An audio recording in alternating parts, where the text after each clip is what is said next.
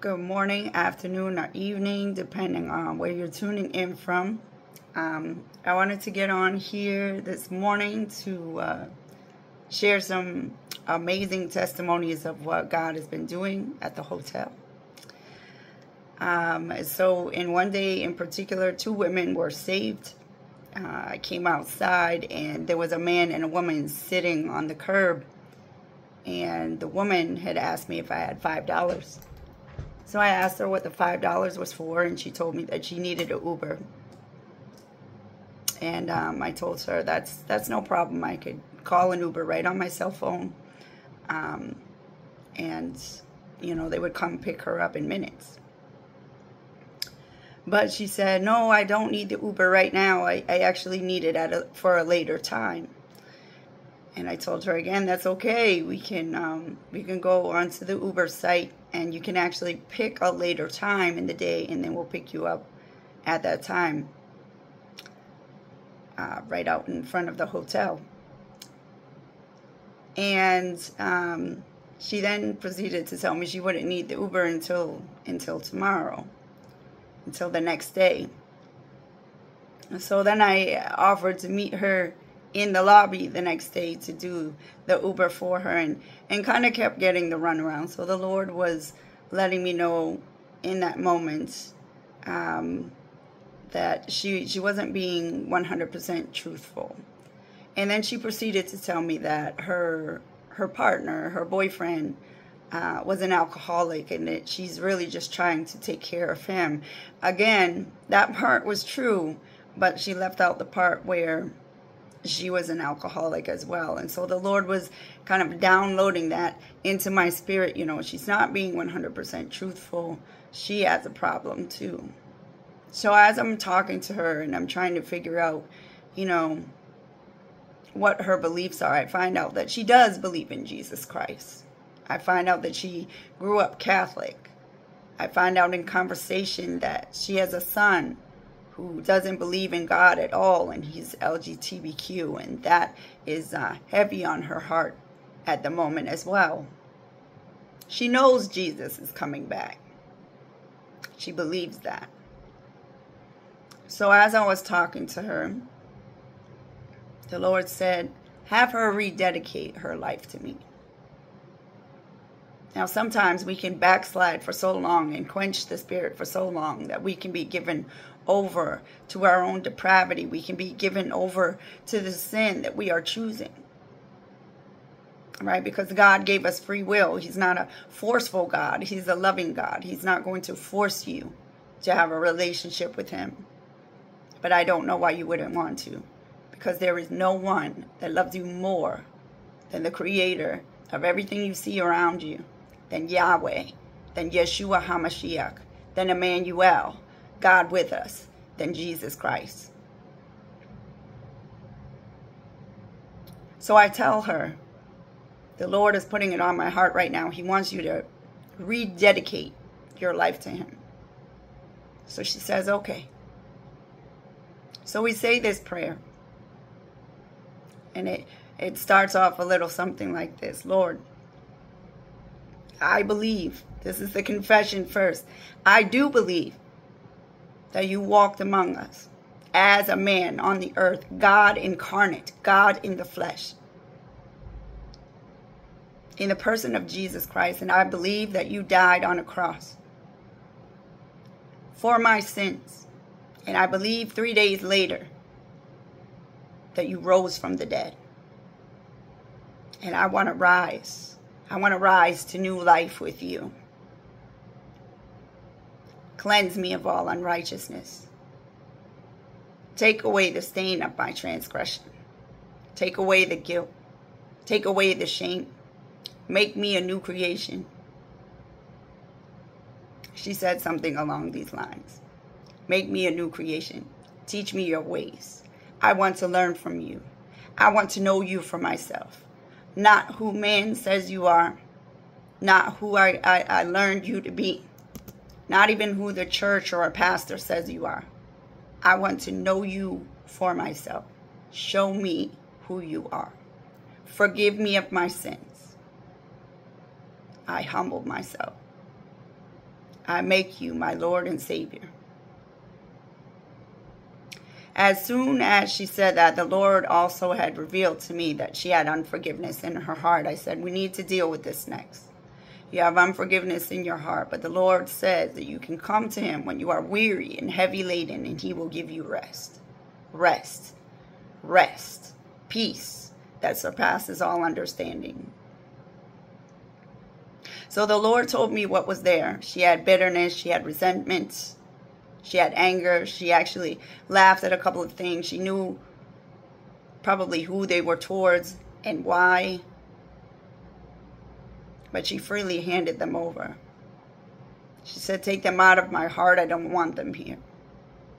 I'm sorry. I'm sorry for grieving your spirit. When she said that, she said her heart started to ache. That was the Spirit manifesting in there. Her heart started to ache. And it scared her a little bit.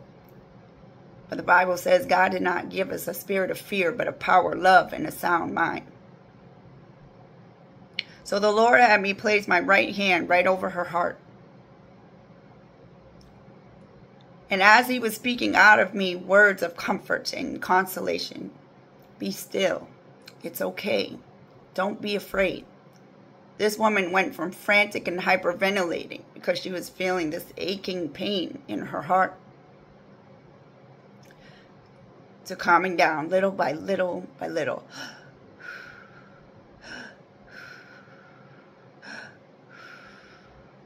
Like only the Lord can do. Only Jesus can do that. Take somebody from a frantic, hyperventilating state to complete peace. And so he told me, I said, what's in her heart? Rejection and death. So I broke the generational curses of rejection, abandonment, and death. She was delivered from all three. She started coughing. She started crying. And the whole time, the Lord is just giving her words of encouragement through me to tell her all will be well. You have no need to be afraid. I'm right here. After this experience, what this woman did next, if repentance had a visual, if we could see repentance on video and say, what does repentance look like? What does it look like to be cut to the heart by my wretched condition, by my sin? Keep in mind, this woman was about 52. She'd probably been drinking for a very long time. And it had probably taken a toll on her body. And that spirit of death was at work to try to drag her to the pit. But Jesus stepped in and said, not this one. Not this one. She was mine before, and she will be mine again. And the Father drew her just like he did the first time. Hallelujah. He drew her just like he did the first time. This woman threw her head back. And for about a good solid 8 minutes, Jesus, Jesus, Jesus, help me. Jesus, Jesus, Jesus, save me. Jesus, Jesus, Jesus, I'm sorry. Jesus, Jesus, help me, please. Help me, please. Jesus, Jesus, I need you. Jesus, I need you. Jesus, I can't do this without you. And she just kept going. I can't do this without you. I can't do this life without you. Help me, please. Save me, please. She said, I will serve you for the rest of my life. So I walked over to her boyfriend, who was a little stunned by what he was watching transpire, but he didn't know how to feel about it. And I talked to him for a little bit, and he told me that he had a brain injury. He hurt his head. He hit his head pretty bad, and he had a brain injury. And all kinds of health problems. And he had been drinking for a long time. And he battled with depression. And he battled with anxiety. And I said, you know, I told him the gospel. Just like she had just confessed. I said, God really did walk among us. I'm talking about the God of the universe. I'm talking about the God who created you, me, everything we see around us. And he's eternal. And no one created him. And he answers to nothing and no one. And yet he humbled himself in the form of a servant and walked among us on the earth for 33.5 years. And I told him, I said, sickness and disease, it was never even supposed to be a thing. What happened in the garden with Adam and Eve is that they wanted to be their own God. They wanted to be like God. No one can be like God, and you for sure can't be your own God. That never ends well. When you try to be your own God, when you try to be Lord over your life, don't be surprised if you keep crashing into walls, because that is exactly what will happen when we step outside of God's natural order, his will, his way, and his plan. And his plan is always going to be 1,000 times better than yours. 1,000 times better. So as I'm talking to him, he goes, he's listening. He's listening. I can see that the seeds are being planted. And then I told him, I said, and as far as your sickness, I said, God wants to heal you. He could do it right now. But you got to humble yourselves. You got to make that confession. And God will heal you if you will let me pray for you. He'll show you how very real he is. He doesn't need to prove himself, but he'll do it out of his mercy, and he'll do it out of his grace.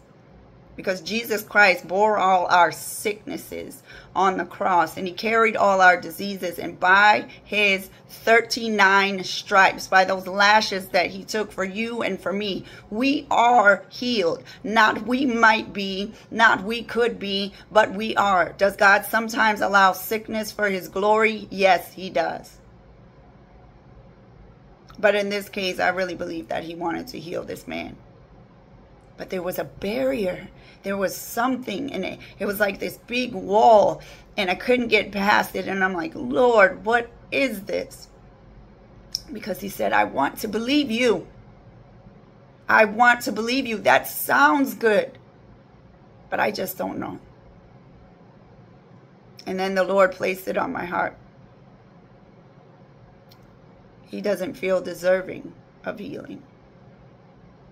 He doesn't feel deserving of healing. He doesn't feel like he deserves it. So I asked him outright, do you feel like you don't deserve to be healed? He said, no. No, I don't. And I said, why not? And he called himself a loser. And I said, you're not a loser. You're not. Don't say that. I said, who said that to you? He said, she did. And she said, I'm sorry. I can be rash with my mouth sometimes. And I said, it's okay. I understand. I said, we all can. Yeah, that's something that God needs to teach us, right? Is to speak graciously and to season our words with salt, and not to be so hasty to let things roll off our tongue. So I said to him, you're not a loser. That's a lie from the pit. And he just hung his head, and he looked so sad, but he wasn't ready yet. How many of us know how important it is to be on God's timing? He wasn't ready yet. So instead of handing him a Bible or pushing any more of God's word onto him, I just gave him a little card that had, some encouraging words and a prayer. I think it was like a slight prayer, but it's scripture. And some scripture verses on the back if you flip it over. And he flipped it over and he looked. And he folded it up and he put it in his pocket. And I felt a little sad for him. But it was almost like the Lord gave me this reassurance. I'm not done. I'm not done. He's gonna be mine. The next day, I came outside. I came outside. It was a beautiful day. I was going to just go worship on the curb, right? When you first pull into the hotel, there's this little grassy curb that I worship on. And I don't care who's watching. Because who knows? Who knows who's being touched by that and transformed in a moment. But my worship is for the Lord, and I worship in spirit and truth, and I know the power of that worship. So I'm not going to hide it, because God's word says don't hide. Who hides a lamp under a basket? You're supposed to give light to everybody in the house. In the house, in the apartment, in the condo, in the hotel where you are, wherever it is, you're supposed to shine that light. Hallelujah. So I didn't approach him, and I didn't even see him, but he saw me first, the same man. And he said, "You're still here?" Now, he doesn't know, but I knew that was the Father drawing him in that moment. So I got to speak to him for another 35 to 40 minutes about the gospel. And this time, he was locked in, engaged, listening to every bit, every word. I knew those seeds would be planted. And I always pray against Satan snatching the seeds that are planted. I always pray for that seed to be watered immediately or on God's timing. But I also pray for a harvest of righteousness to come from any seeds planted, to cover all the bases. So there was like that amazing conversation that took place. But I will tell you this, for anybody who wants to share the gospel, for anybody who wants to evangelize, we don't wrestle against flesh and blood. And the spirits in a person get very agitated once you've given them the truth, once they've said the prayer that's inviting Jesus Christ to come be Lord of their life, once they've acknowledged their guilt and humbled themselves and repented of their sin. The spirits get very agitated, and so they manifest. So he went in, but he came back outside. And when he came back outside and I was walking past him again, the spirit, how do I know it was a spirit? It's really simple. That spirit manifested and was very vulgar in that man. Why? Because he was already drinking. It was first thing in the morning, he was already drinking. Drunkenness will open us up to the spirit realm. Drunkenness will open you up to the spirit realm. Angels and demons. Okay? And so you'll be able to see both, is what I'm saying. You'll be able to see things that you wouldn't normally see. And so he opened that door to a demonic attack. And this spirit speaks out of him the most vulgar, like profane things. And I was going to ignore it. But he said it again. And a boldness rose up in me. And I just walked over to him. And I pointed my finger right at his face. But I was addressing the spirit. And I said, "You, the spirit that is speaking out of him, shut your mouth in Jesus' name." And this man dropped his head like this and said, "Okay." But here's the thing. It wasn't him. It was the spirit. Because every knee will bow and every tongue confess that Jesus Christ is Lord. Every knee in the heavens, every knee on the earth, and every knee under the earth will confess him as Lord, whether they want to or not, because he was given the name above any other name. And demons flee at the sound of that name. Yes, I can use Yeshua as well, because that's Jesus Christ. They know who I'm talking about. As long as I say in the name of Jesus or Yeshua, you could even use another name, but as long as you know who you're referring to, the one true living God, Emmanuel, God with us, the Holy One of Israel, they will respond. And if you are being harassed or bullied by a demon through another person, you don't have to stand for it. You can use the authority you are given in the name of Jesus Christ, in the name of Yeshua, or whatever other name you want to use, as long as it matches up with some language. And the translation is this: God incarnate. Jesus Christ, the only God who ever died and rose again 3 days later. The only God who ever died and got back up. And so, going back to the day before, later on that night, on the opposite side of the hotel, as I'm walking around and I'm worshiping, this woman kind of smiles at me, but I was drawn to her immediately. I was drawn to her immediately. It's like the Lord was saying in that moment, go. Go, speak to her. So I sat down on the curb, and she was smoking weed. And she said to me, I just had to get out of there. Talking about the hotel room. Because sometimes you can feel like a caged animal. If you're in the room all day, you don't have a car, and you got nowhere to go, and sometimes people will get depressed. There's a lot of people in here that battle with addictions. There's a lot of people in here that are either trying to escape domestically violent situations or they're in one. There's a lot of, I would say probably 90% of the people that come in and out of here are homeless. So I'm talking to this woman, and I said to her, I said, yeah, I understand. I get it. You just want peace, right? You just want some peace. She said, yeah. I said, what if I told you I know the Prince of Peace? And she jokes. And she says, well, then I would say send him right on over. And I said, don't make me get my daddy. Don't make me get my father. She laughed again. So we're having this conversation. I'm just trying to figure out what her life has been like, what she's been going through. So she tells me that life has been really hard. She's been alienated by her family. They don't get along. She feels like she has nothing and no one. The people that she has trusted have let her down. She's had a lot of loss and grief in her life. Haven't we all?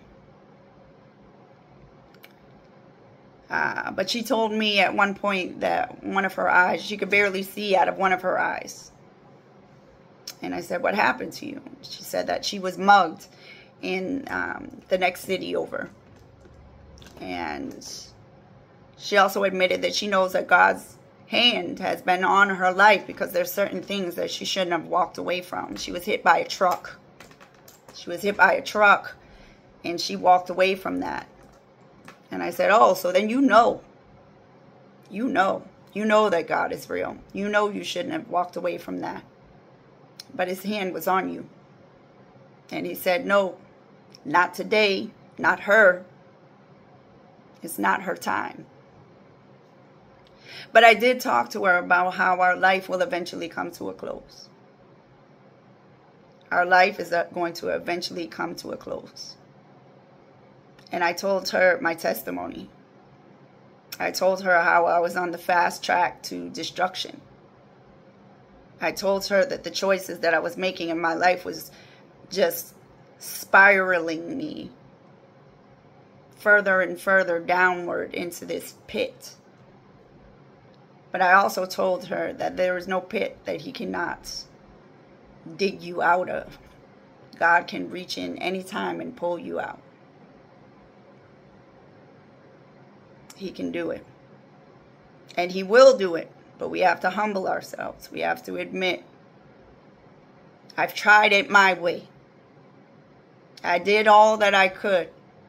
I've been looking for you. A lot of them have been looking for God. But in all the wrong places. Jesus is the way.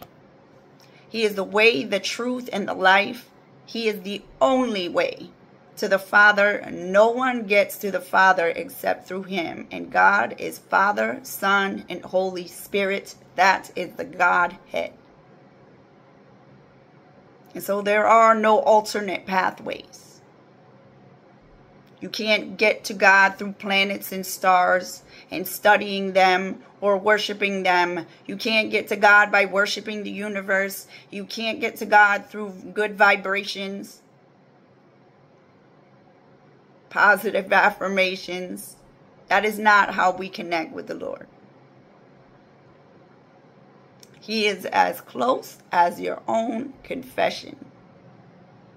He is as close as your own confession. Jesus is Lord. Jesus is God in the flesh. Jesus is God incarnate. If you believe that and you confess with your mouth that he is Lord and believe in your heart that God raised him from the dead, you shall be saved. And repentance follows when you truly believe. I'm going to say that again. Repentance follows when you truly believe what you're confessing, because God knows whether you do or whether you don't. God knows whether you do or whether you don't. Some people make that confession just because they want to avoid hell, but they don't truly believe it. Because if you believed that Jesus is God incarnate, and that God, the almighty creator of everything you see, walked among us as a man for 33 and a half years and went through everything we could ever go through. Rejection, abandonment. He was abandoned by his own disciples when he needed them the most. He experienced shame on a whole other level when they stripped him down to nothing, naked in front of a bunch of Roman soldiers, and then beat him like a dog, spit on him, gambled away his clothes while he hung there on a cross.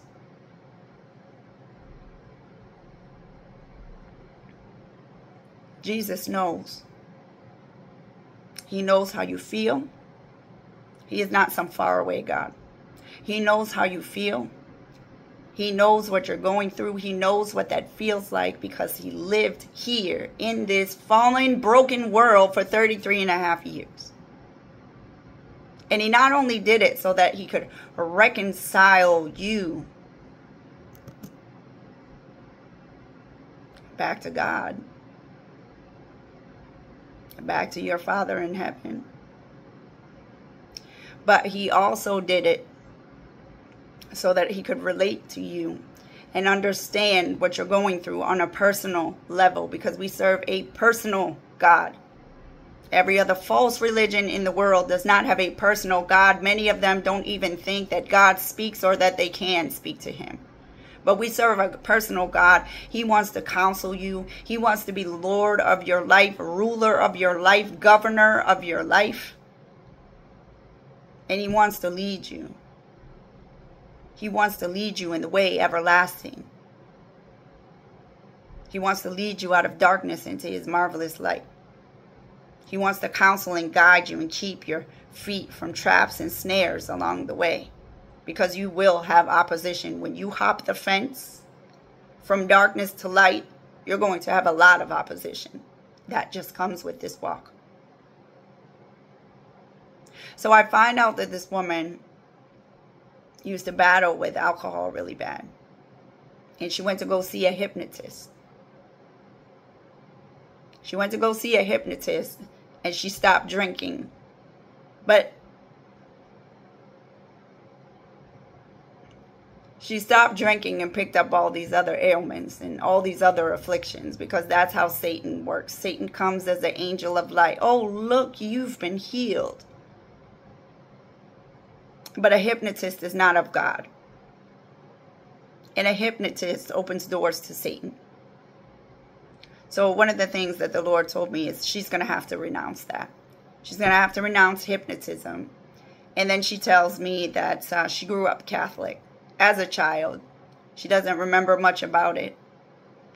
So because she doesn't remember exactly what she may or may not have done, the Lord said, have her renounce Catholicism and Catholic practices.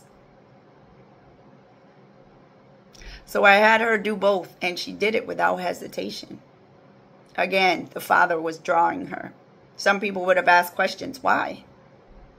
What for? Doesn't that mean I'm a Christian? Catholics will identify as a Christian. However, I'm going to say this lightly. I'm not saying this lightly. The majority of them do not have the Holy Spirit. I do believe that sometimes the Lord will use the Catholic Church just to get somebody to start to learn about Him. But eventually He takes them out of darkness into His marvelous light. Why do I say that? Because they pray over rosary beads. Okay? And that's an idol. And Catholicism is full of idols. And they also pray to dead saints. And they also venerate, which means to worship Mary. That's what veneration means. It means worship. And my Bible says we are to worship the Lord our God, and Him only shall we serve. And my Bible says that we are not to speak to the dead, pray to the dead, feed the dead, none of that. And that is an abomination to God. It's an abomination. Baby baptisms. A baptism is supposed to be done in the name of the Father, the Son, and the Holy Spirit. But the age of accountability is 12. This is something the Lord recently put on my heart, and He reminded me that Jesus entered into the synagogue and started listening and eventually teaching at 12. 12 is the age of accountability. Anything before 12 years old, getting a baptism, the majority of the time, unless that child is highly intellectual, they may or may not understand what it means to be joined to Christ. And it's very important before someone is baptized that they understand that. Right? And so a child, a baby, does not know what it means to be joined to Christ. Now, I know I'm going to get some backlash for that, but that's quite all right. Because I'm here to tell you that there have been several people, in the past 4 months that have been delivered from Catholic practices. And those demons left. And those curses broke. And they are doing a lot better since they walked away from that belief. A lot better. Hallelujah. Because anything that's works-based means you remain under a curse. Means that you are stuck under the law of sin and death. And we're under grace. We're under grace. We are saved by God's grace through faith. It is no works of our own. When we start to make it about what we do, when we start to make it about works, we have believed in a gospel that is no gospel at all. We have believed in a different Jesus at that point. And so when people renounce these things and they come out of agreement with them and those curses are broken, they are delivered. And I have heard the spirits audibly scream out of them on the way out. Spirits of legalism. Spirits of error. Spirits of double-mindedness. And the big one that can be found in a loveless and a dead church. A spirit of condemnation or accusation. That's a big one. Satan is the accuser of the brethren. So you renounce these things. And then the Lord put it on my heart. I'm going to heal her eye. Tell her what I tell you. So I looked at her and I said, the Lord wants me to tell you this. He's going to heal your eye. And God says, I'm going to do it gradually. So I told her, the Lord said He's going to do it gradually. He's not going to do it right away because He wants you to know it was Him. He wants you to know. He said, tell her I'm going to break every destructive habit that she has off her life. So I told her. This woman starts weeping. Weeping. And he finishes by saying, your latter days are going to be greater than the former. As soon as I finished saying that, I told her that our pain is not in vain. And God's going to use every bit of what she's been through for his glory. And she's going to go to people, much like I'm doing with her today. She's going to pull them out of darkness into his marvelous light. And people will listen to her because she's lived it. People will listen to her because she can relate. People will listen to her because they know that she's not making this stuff up. They'll see the evidence. They'll see the evidence. Amen. And so that woman got saved as well. I'm going to tell you one more. Oh, God is so good.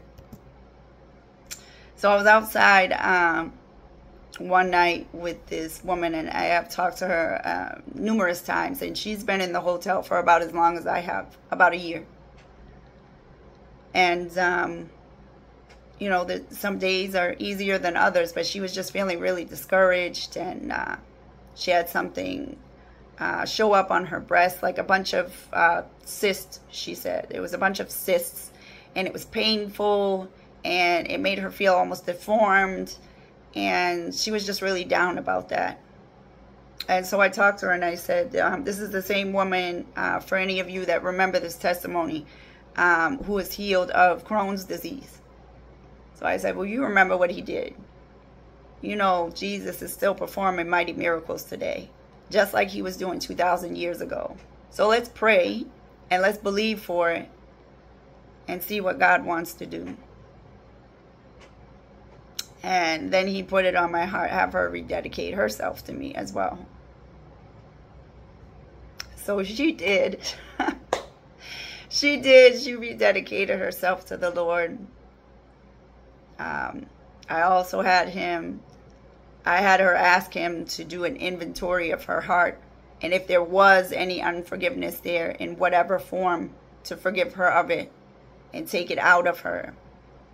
And she explained that her legs started to tremble, and she felt kind of like lightheaded, like, ooh, you know. But she noticed right away that the soreness, as I was commanding healing to be released into the afflicted places, the soreness and the discomfort went away. Now, I don't know about the growth itself or the cysts. I do believe that God's going to heal her from that. And I pray that I'll be able to get on here sooner than later to tell of how he worked yet again another mighty miracle because of his mercy and because of his grace. Not because we've earned anything, and definitely not because we deserve it, but because God is good.